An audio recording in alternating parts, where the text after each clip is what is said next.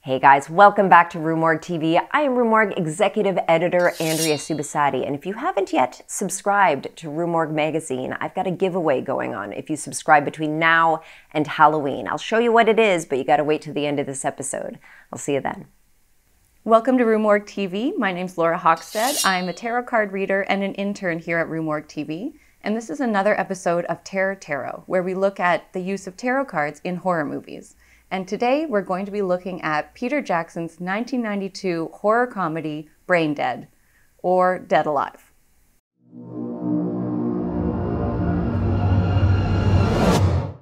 Dead Alive, or as you might know it, BRAINDEAD, is a film that came out in 1992, and it has two working titles, specifically in the United States, because there was already a movie called BRAINDEAD that was out at the time, so Peter Jackson had to change it to Dead Alive for the release in the United States. The movie is about Lionel and his overbearing mother, who is bitten by a Sumatran rat monkey and goes on to kill and infect everyone in her neighborhood, such as nurses, priests, dogs, babies, and anyone that kind of gets in her way.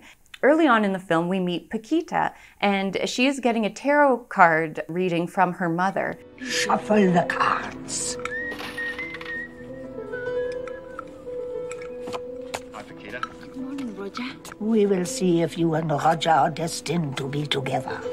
And in this reading, her mother pulls 3 cards for her that kind of foreshadow and prophesize what's to come in the movie. And the first card that her mother pulls for her is the Queen of Cups. And her mother tells her that this is meant to be her. And as the movie goes, you really get to know Paquita as somebody who is very intuitive. She kind of anticipates things before it happens. She's very caring. And one of the definitions of this card is being emotionally stable. And we really see her as that strong, stable person throughout the whole movie. The next card that comes up is the Knight of Swords, and her mother tells her that this is going to be her love.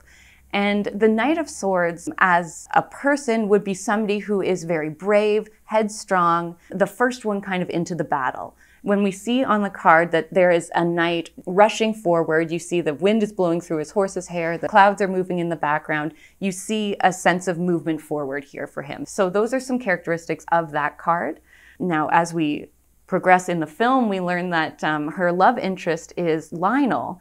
And as we see him at the beginning of the film, he is quite nervous, anxious, awkward. He is in a very abusive relationship with his overbearing mother. So at first, this card doesn't really seem to fit with him and him as a character. But I have a feeling that as the movie goes, we might see a little bit of that Knight of Swords energy come up with Lionel. The last card that she pulls is the Star card. Now, I should mention that the deck that they're using in the scene is the Thoth Tarot deck that was created by famed occultist and magician and poet and novelist Aleister Crowley. They did have to change the imagery on that card for this scene. Originally, the card has a woman leaning over pouring water into a pond. But in the Thoth Tarot deck, you see kind of more geometric shapes of the same image, but it's all about kind of this like connection to water and this flowing of energy. When she pulls that card in the scene, we see it as a different shape. The imagery on the tarot card in the scene is very specific, and we will actually see that same symbol come up multiple times in the film. So it's a bit of foreshadowing there. The last card that we see a glimpse of in her tarot reading is actually the 10 of Wands. And the word oppression is underneath in the Thoth Tarot deck. So her mother doesn't really want to get into the meaning of this card, and she kind of just brushes it off.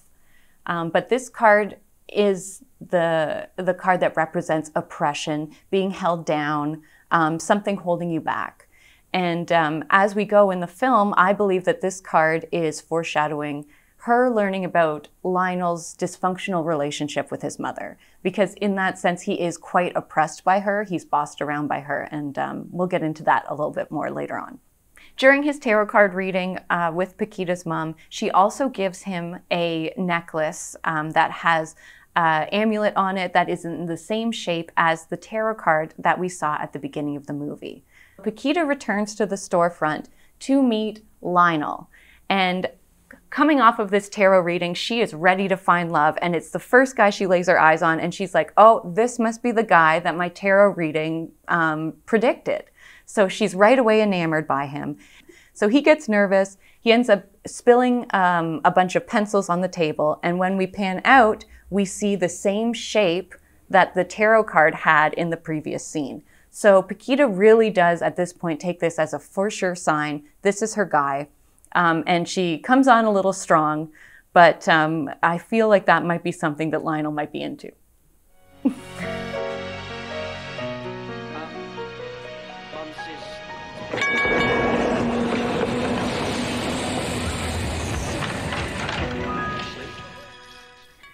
So after that, Lionel kind of runs away. We see him return home, and this is the first time we really get a sense of the relationship that he has with his mother.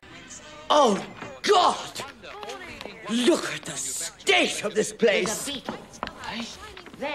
She's going on about how she's just won some award and she's going to have people over, so the house needs to be perfect. Lionel had just mowed the lawn, he says, which is also foreshadowing for an amazing scene at the end. And but it wasn't good enough. So you get this sense that, yeah, everything Lionel does just isn't good enough in his mother's eyes. So every step of the way, Lionel's mother interferes with him in some way. So when we saw earlier on that tarot card come up that represented oppression, we see this in all of her interactions with him. And she even goes so far as to follow him to the zoo when he goes on a date with Paquita. While she's kind of lurking in the bushes, spying on her son, she is bitten by a rat monkey that has made its way to the zoo from Skull Island, which is a really cool little Easter egg, especially if you're a big Peter Jackson fan, because you will know that years later he will return to Skull Island for King Kong. So he was really working on the King Kong connected universe even back in '92. So after Lionel's mother is bitten, she becomes very ill and he has to take her home. And so he's taking care of her. Her condition gets worse and worse. And when Lionel goes to check on her the following day, she is definitely not herself. Her skin is decaying. There's a really awesome scene where people are eating and some pus falls into some soup. Yes, dear. So this is definitely not a movie that I would recommend watching while eating, or you could.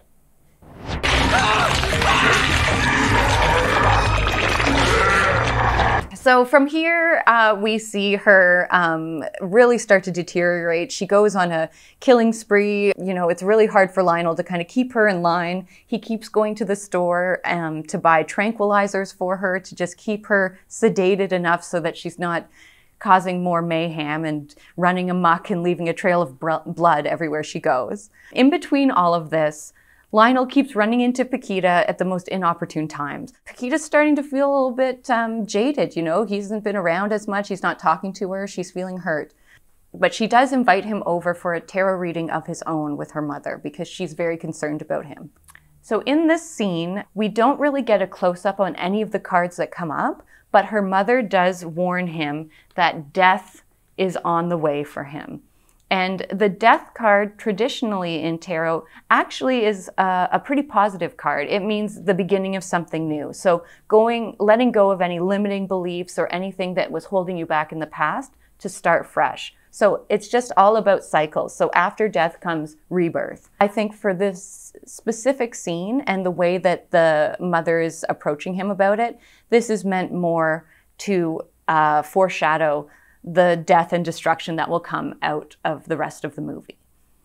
So the next scene that we see is his mother's funeral. While the priest is giving the eulogy, Lionel is busy with the coffin trying to sedate his undead mother once again because he does not want her coming out and causing problems at her funeral, which is exactly what she does. And it results in an epic fight between Lionel and the priest in which he says an amazing line. I kick ass for the Lord! Just the best.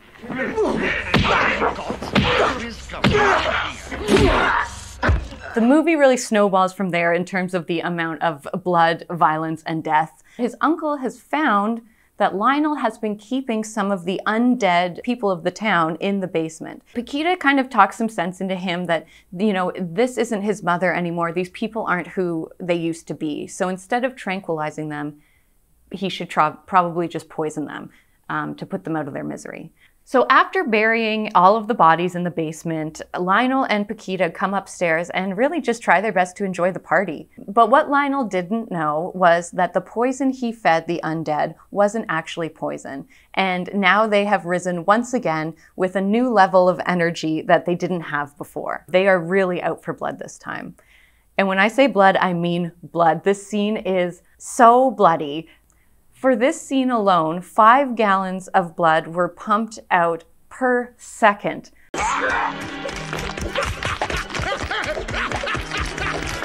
We also see the return of the lawnmower that was kind of foreshadowed earlier in the film, used in a really efficient way that I couldn't have imagined. We finally see Lionel's mother transform into this kind of gigantic, bloated rat monkey / mom.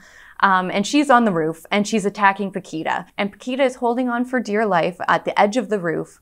And it's at this moment that Lionel really steps up and he screams at his mother to stop.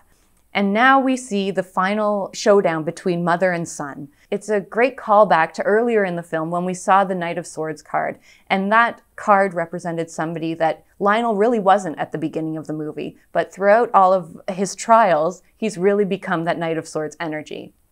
At this point, his mother opens up her stomach and pulls him in to always be together. And we think really that's it for Lionel, until he uses the star amulet to cut his way back out, killing his mother, and in the end, saving Paquita and himself.